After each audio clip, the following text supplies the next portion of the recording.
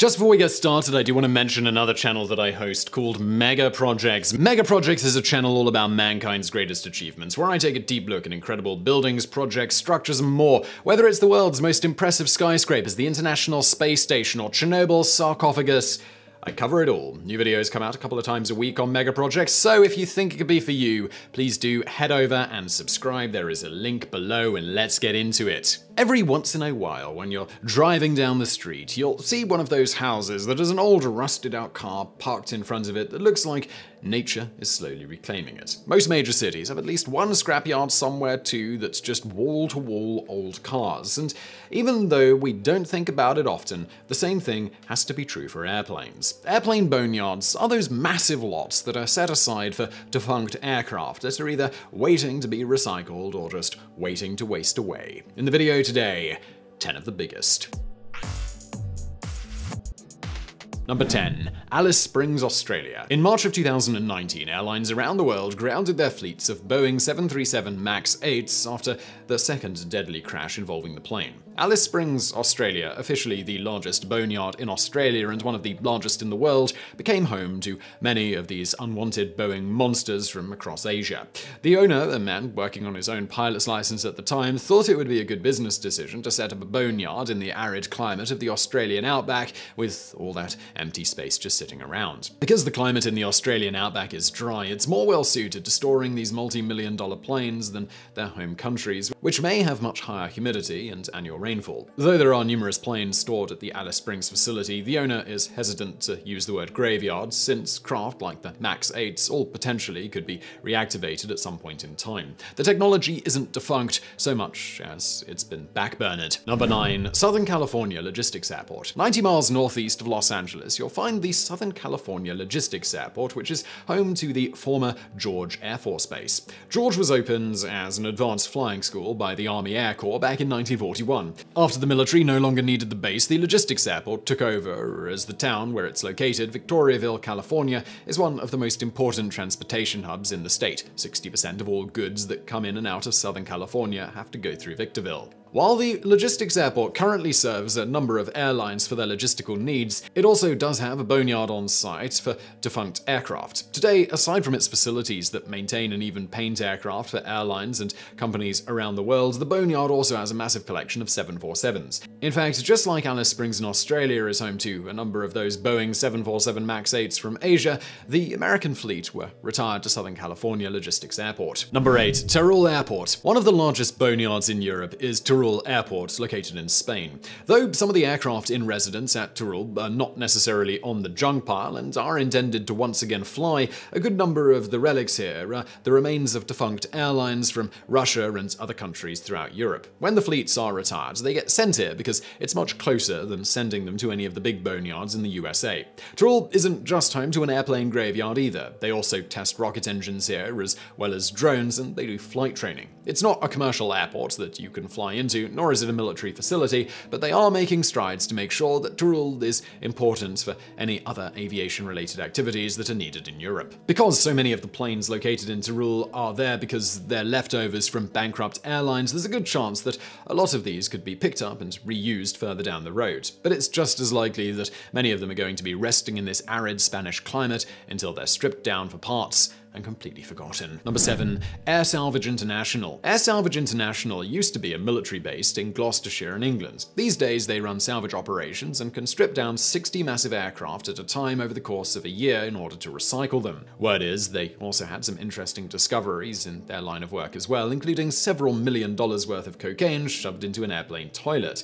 How somebody forgot about that is anyone's guess. A graveyard in the truest sense, this is where these massive planes go to die and they get stripped down to their base components. The crew running this operation can get nearly 2,000 usable parts from any given plane. An airplane engine alone could be worth upwards of £18 million. Not too shabby for a scrap operation. Because the job of the people who work at Air Salvage is to actually salvage these planes, their graveyard never really gets above that 60 plane mark. That's because they're going to be tearing them apart on a regular basis, so for everyone that comes in, another one's got to go out in pieces. They've been doing this for over 2 decades now, and it sounds like it's a fairly lucrative operation. population. While some graveyards get to be interesting reliquaries that invite aviation enthusiasts to come and take a look, Air Salvage International only keeps them around as long as they need to. Number 6. Phoenix Goodyear. Not far from Phoenix, Arizona, just a bit south of Interstate 10, you'll find the Phoenix Goodyear Airport in Boneyard. The airport is still a world-class training facility where pilots from around the world come to train, both from commercial and military backgrounds. The one-time desert-based naval facility is now a place where you can find German Air Force pilots training alongside British Airways pilots. Because the site has been used as both a military and commercial airport and training facility over the years, and ownership of the aircraft has changed hands a few times, the result is that today there's just an eclectic mix of planes sitting around. You can find China Southern 777s, Continental 737s, and even an Iberia fleet Airbus A340, among many others. Even though the associated airport is still in use, the Boneyard itself isn't actually open to the public. Of course, that doesn't stop anyone from visiting, and you can get a good look because it's all out in the open. Just don't expect to get a guided tour through the facility. Number 5. Kingman Airport. Arizona is the place to be to keep aircraft in good condition because the climate is perfect for preserving technology and metal. That's why Arizona's Kingman Airport is home to a substantial military aircraft graveyard situated on 4,145 acres of desert land. Unlike some boneyards, you can't actually go and visit this one in person, at least not up close and personal. That said, because Route 66 runs right alongside the graveyard, if you're an industrious sort who has a good zoom lens on your camera, you can just park on the other side of the fence and snap off some photos if you're into that sort of thing.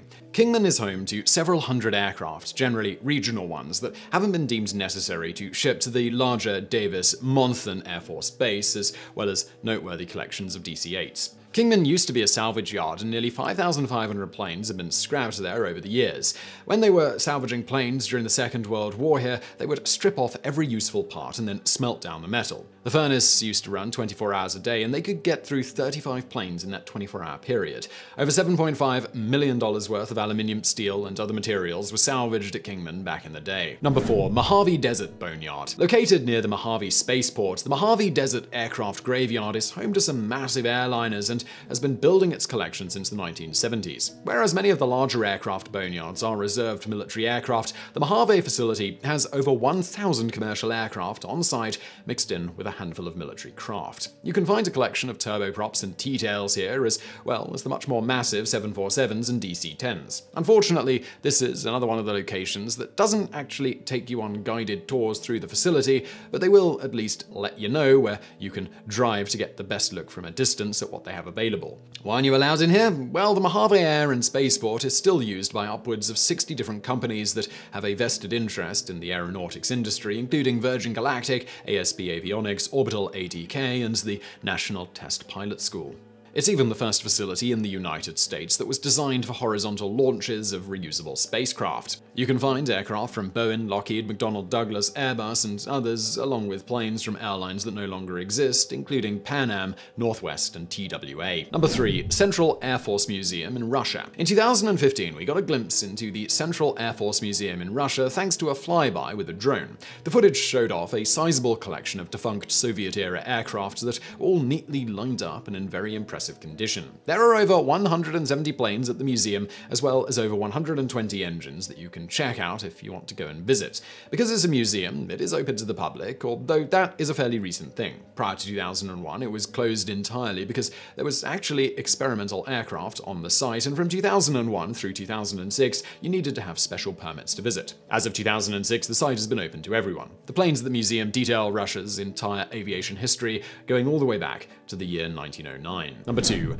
Manas International Airport. Located in Bishkek, Kyrgyzstan, the Manas International Airport graveyard is home to some relics of the Soviet Air Force. After the collapse of the Soviet Union, a good 60 aircraft were transported to this graveyard, including prop planes and helicopters. Unfortunately, this isn't a place you can actually go and visit. If you do happen to fly into Manas Airport or have it as a stopover on your way to somewhere else, there's always a chance you could grab a cab and drive by the graveyard, but you can't go on a tour. Number 1. Davis-Monthan Air Force Base. Head to Tucson, Arizona to a place called the Davis-Monthan Air Force Base and you'll discover the most massive aircraft boneyard on the face face of the Earth. There are over 4,000 military aircraft and even ballistic missiles parked out here in the desert, just baking in the dry Arizona sun, waiting for something to happen. For decades now, the US military has been consolidating their old, unneeded aircraft at the Davis-Monthan Boneyard. There's technology that stretches back to the Second World War, parked on the gentle sands.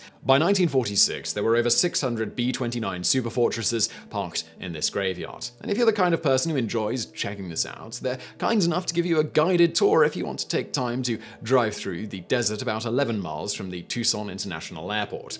So how did this become the go-to spot for thousands of planes? Well, you can thank the annual rainfall of less than 1 foot and a relative humidity of between 10 and 20%, which ensures that rust tends to stay away for a very long time. So I really hope you found that video interesting. If you did, please do smash that like button below and don't forget to subscribe. Also, please do check out that channel I mentioned at the beginning called Mega Projects, which I am linking to below.